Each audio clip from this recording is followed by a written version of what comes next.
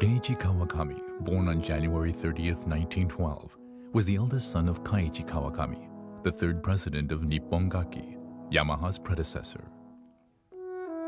Geiichi joined the company in 1937 and rose in the ranks to become head of the Tenryu factory, managing director, and finally in 1950, the company's fourth president at the age of 38.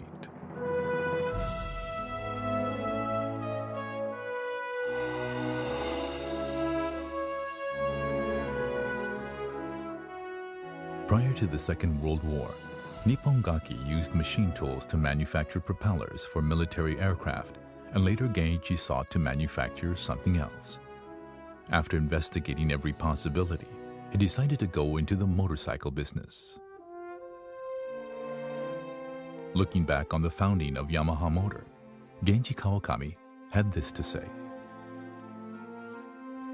While the company was performing well and had some financial leeway, I felt the need to look for our next area of business, so I did some research. With the machine tools we had, I wondered what we could produce.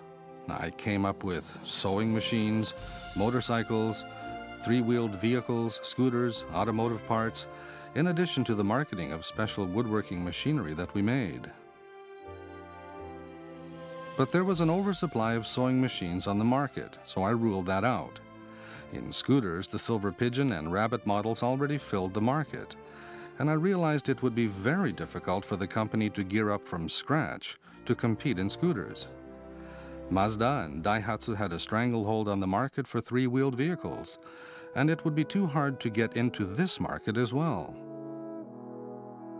With automotive parts, I felt that the Yamaha name wouldn't become known, no matter how good the product. And if the parent factory said, "We don't need you anymore," then all of the equipment and labor investment would go to waste. So finally, I thought about motorcycles, even if we were a little late to enter that market. I had my research division chief and other managers visit leading motorcycle factories around the country. They came back and told me there was still plenty of opportunity, even if we were entering the market late. I didn't want to be completely unprepared in this unfamiliar business, so we toured German factories before setting out to build our first 125cc bike. I joined in this tour around Europe, during which my chief engineers learned how to build motorbikes. We did as much research as possible to ensure that we could build a bike as good as any out there. Once we had that confidence, we started going.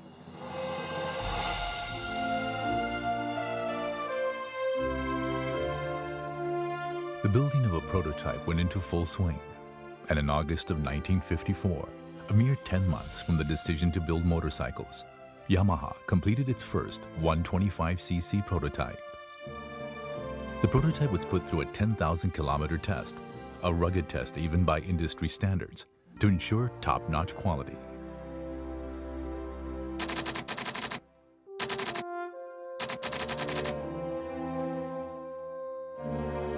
The YA1, with a two-stroke single-cylinder 125cc air-cooled engine.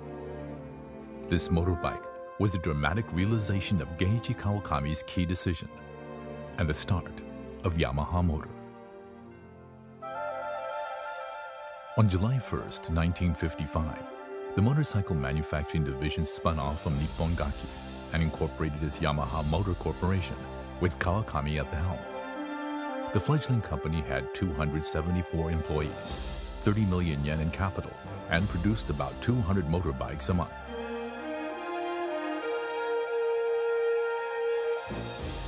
To sell a good product, consumers have to be informed of its excellence. With this in mind, the motorcycle industry held major annual events, and at the biggest, the third annual Mount Fuji race, the YA1 made its first appearance and won the race with flying colors.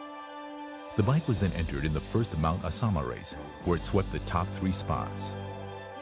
The victories in these 2 major races proved the high performance of Yamaha bikes and greatly boosted their appeal. To see how the bike performed, Geiichi Kawakami himself rode it and led development and sales in the motorcycle business.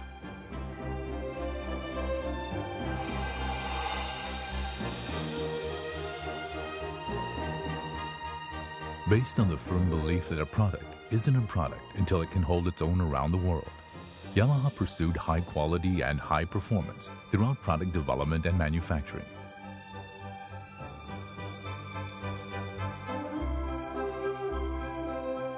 In 1958, Yamaha became the first Japanese producer of motorcycles to debut in an international race.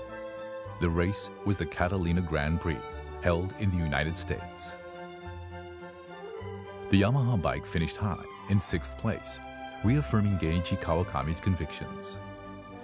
The race results won over many new fans in Japan and the US, with many accolades awarded to Yamaha's technology.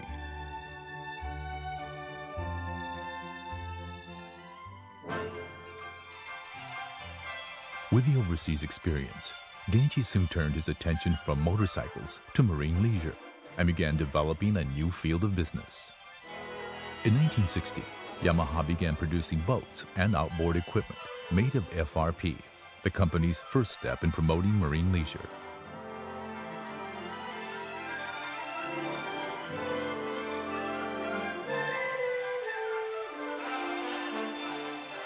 Soon after this, a number of complaints against Yamaha's scooters and mopeds placed the company in the toughest spot it had ever faced.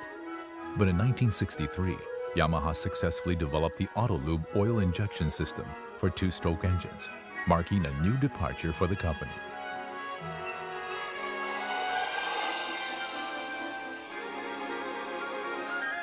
Geiichi Kawakami understood better than anyone else the importance of pursuing quality from the very outset.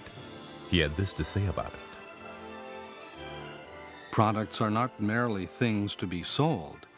They must bring satisfaction to both the seller and buyer. Something that breaks down easily, generating a complaint, cannot be called proper merchandise. When making products, it is crucial to see things from the consumer's perspective.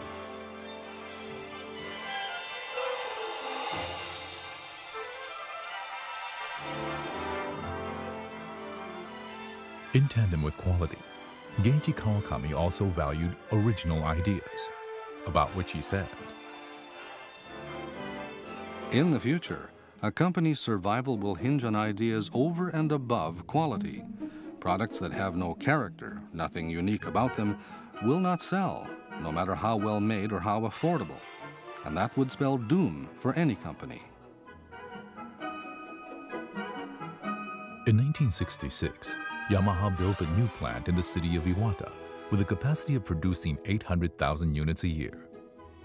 The first project for the Iwata factory was the Toyota 2000 GT sports car, developed and built jointly by Yamaha Motor and Toyota Motor Corporation.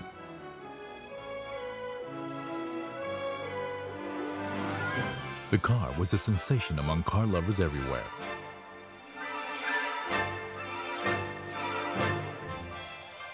Yamaha Motor established an overseas presence early on, with its first joint venture in 1966, Siam Yamaha in Thailand. In the same year, the company provided technical assistance to Bicicletas de Mexico and was recognized the following year by the Japanese government for its export contributions. In 1968, Yamaha Motor Europe NV was established in the Netherlands, followed by Yamaha Motor do Brasil in 1970. Establishing a foundation for global endeavors.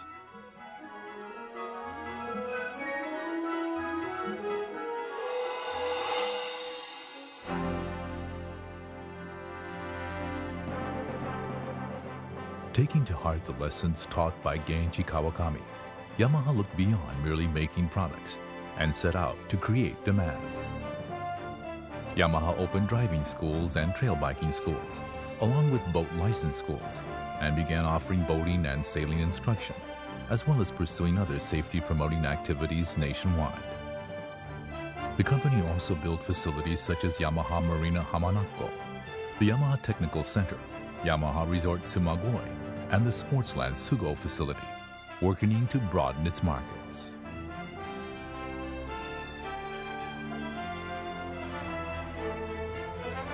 In 1972, the company's head office was moved to Iwata, and a variety of new products were developed to enhance people's lives, including generators, racing carts, pools, and golf carts.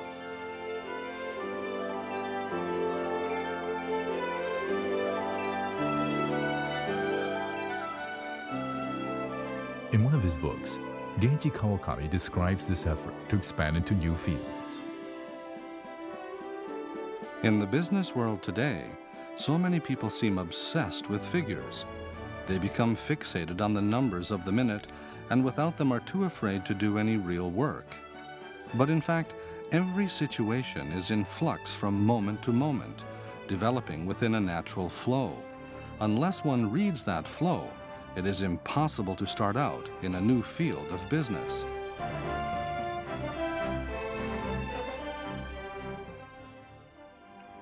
Sales rose steadily for Yamaha, and the company celebrated its 25th anniversary in 1980.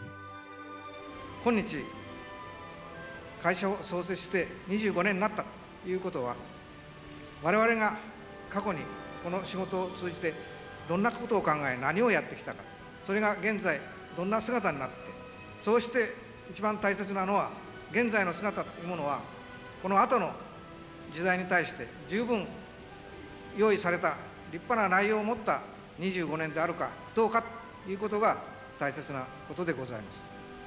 ただ25周年が来たからお祝いするっていうんでなくて、今過去とこれから未来との接点にあって我々の持っているエネルギーと内容と将来に対する展望が一体どんなことであろうかということを振り返ってみる非常にいい機会だと思います。 And as Japan's economy grew, demand grew along with it.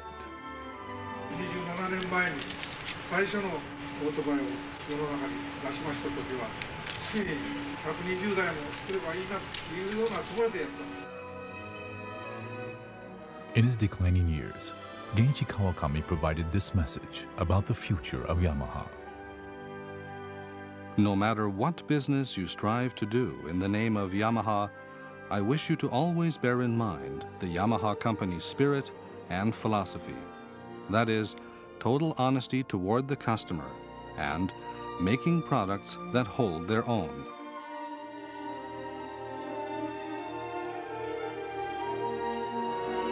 The everlasting spirit of adventure and focus on quality and performance shown by the founder of Yamaha Moto still serves as the wellspring of Yamaha's corporate activities today.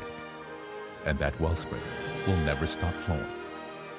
It was the will of Genji Kawakami to live on in the hearts and minds of each and every company employee, and from there, branch out into 1,000 streams.